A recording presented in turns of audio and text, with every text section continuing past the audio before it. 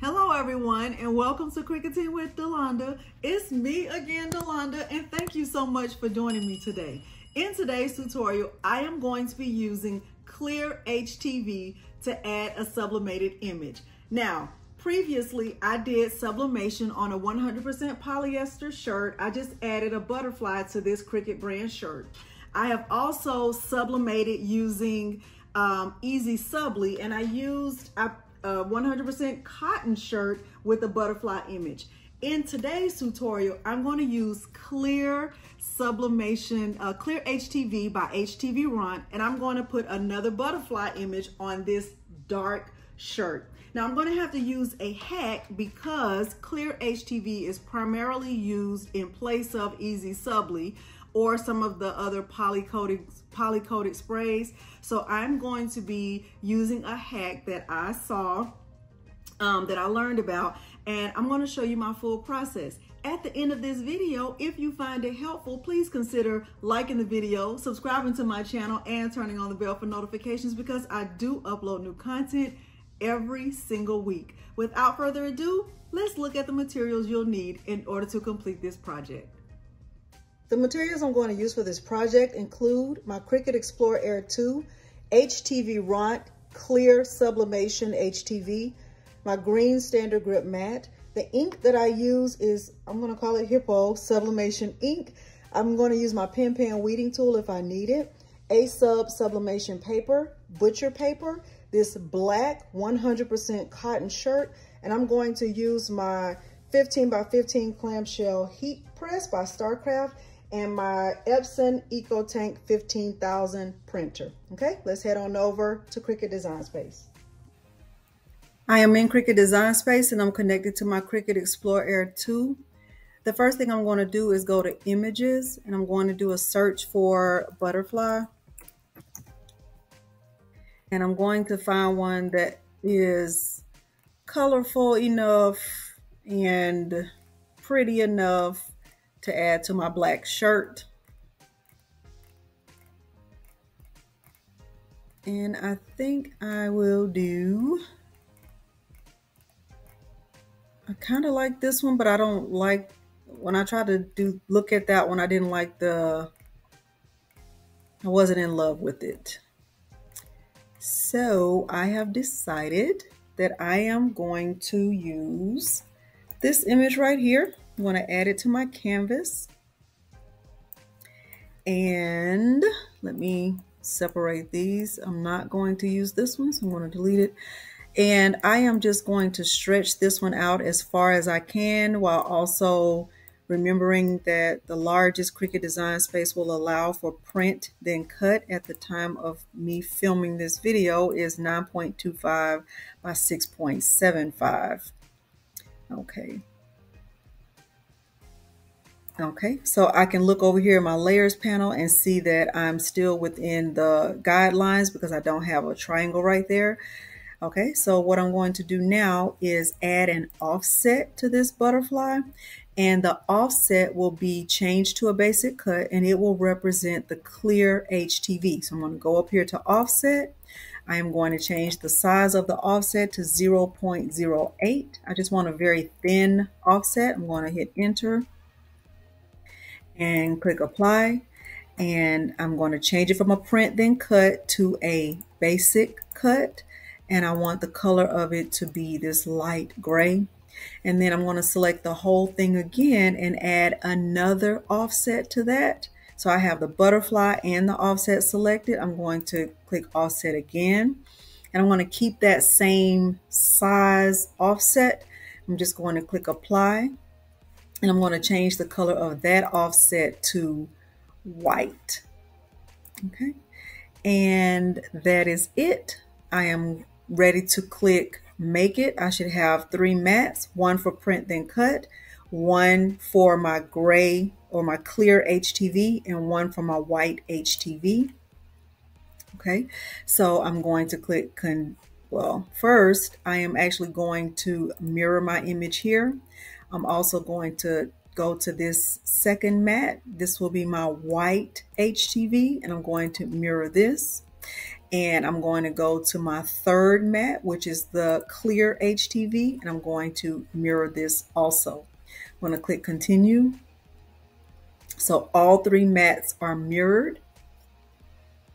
The first thing I'm going to do is my print then cut. I'm going to click send to printer. I'm going to select my Epson EcoTank 15,000. I'm going to use system dialog. I'm going to click print. I'm going to choose that printer from here. I'm going to choose my preferences, and I am going to use my Sublimation preset, no mirror. And you can, of course, you can do a print preview, and everything that I'm going to do from here will be back on the camera. I'm going to click OK, and I'm going to get my paper loaded in my printer and show you what all of that looks like. Okay, so I have one sheet of sublimation paper. I'm going to put it in this back tray, face up.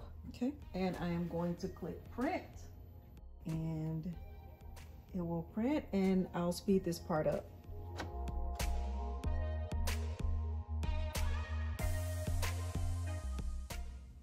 So now that I have my image printed, I am going to put this on my heat plate, and I'm just going to let the heat from the heat press dry the ink completely.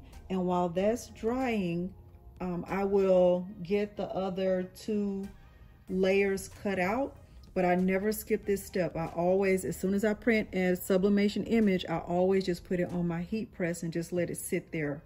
Okay, let's move back over and get the other two images cut out. The first layer that I'm going to cut out is the white HTV. I'm putting it on the mat, face down. The shiny side is face down, and my image is mirrored. All three of my images are mirrored.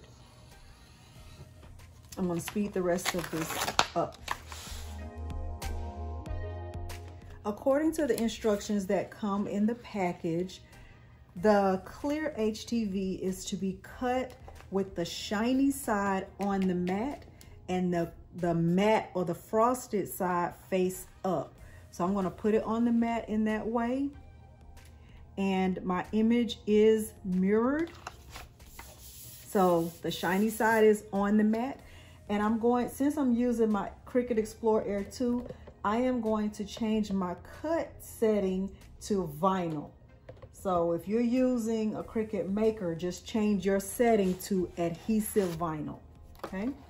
So my image is mirrored. I'm going to get it loaded, and I will get this cut out. I have removed my sublimated image from the heat press. I'm going to put it on the mat in the same direction that it's facing in Cricut Design Space.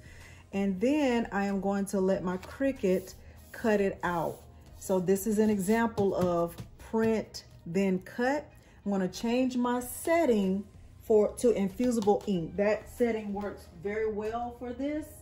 So right now it's on the vinyl cut setting. I'm going to change it to infusible ink.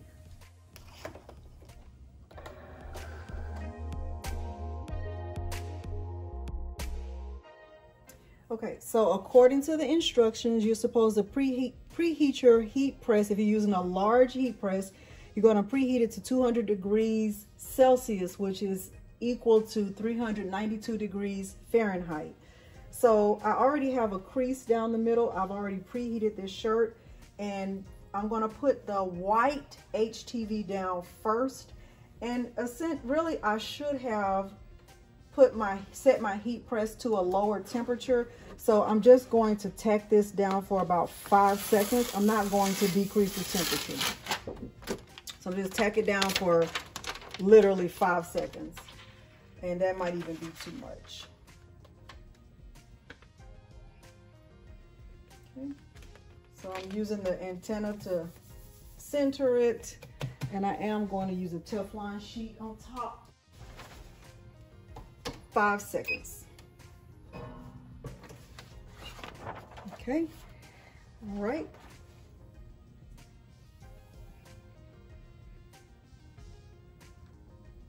That is perfect. All right. The next thing I'm going to do is place the clear HTV directly on top of this white HTV, and I am going to press it for 20 seconds, and it says that it is a cold peel. And the reason why I'm having to do this is because clear HTV is, remember, it's essentially for use on lighter fabrics. So if this was a white shirt, I would not need the white HTV. The white HTV is actually considered as a hack. Okay, so I'm going to put a piece of Teflon on top. I want to press this for 20 seconds. Now this is a cold peel, so I'm actually going to remove it from my heat press and I'm going to cool it a little bit. I'm going to let it cool down, and then when I come back to the camera, I'm going to stop it while we're letting it cool down. When I come back to the camera, I'll place the sublimated image on top of this after it's cooled down. Okay, I've let it cool down and I'm peeling it back. So far, so good. So far, so good. Okay, I'm excited about this. I am excited about this. Now I have my sublimated image, and we're going to see. We are going to, ooh. Now, one thing I think I would have done differently is I would have made the offset a little bit smaller, because I do feel like these are kind of big. Even though the vinyl did, you know, shrink a little bit, I would have made it a little bit, I would have made it a little bit smaller. Okay, I am going to use a little bit of heat tape.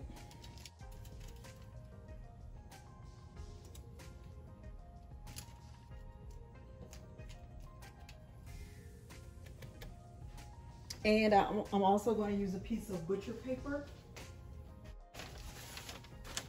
And I'm going to press this, according to the instructions, for 40 to 50 seconds.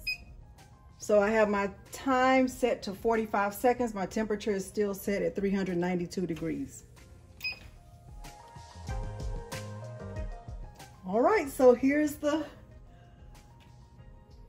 big reveal.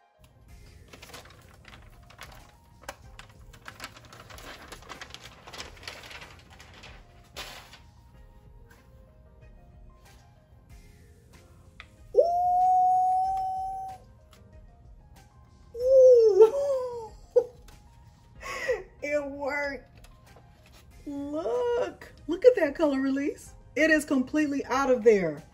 That is beautiful. The only thing I would have done differently was I would have made a smaller offset. Let's go to the table and let me give you my final thoughts. Okay, so this is the finished product. And what am I going to say? I love it. I love it. Let me tell you though, I wish I had done a smaller offset. I want you to leave me a comment below though and let me know your thoughts. So this is sublimation on clear HTV with 100% cotton.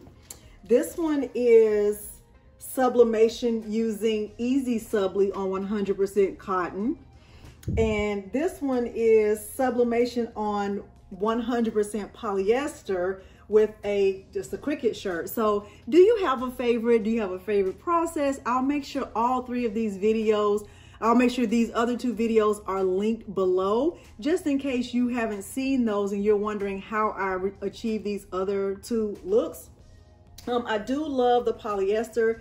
I love sublimation on 100% polyester because the ink is actually in the fabric. So I do love that. I love how vibrant this color is. I also love the Easy Subli, and this reminds me a lot of Easy Subli. It feels the exact same as Easy Subli, but I have been having a few problems with printing on the Easy Subli, and in my opinion, the Easy Subli is a little bit expensive. I definitely feel that the clear HTV Ront sublimation HTV is a more affordable way to go. But let me know, leave a comment below and let me know which one you love the most, which one is your favorite, which product will you give a try. and which butterfly is your favorite. But at any rate, if you found this tutorial helpful, please consider liking the video, subscribing to my channel, and turning on the bell for notifications, because I do upload new content every single week. Thank you so much for joining me today, and thanks for watching. Bye.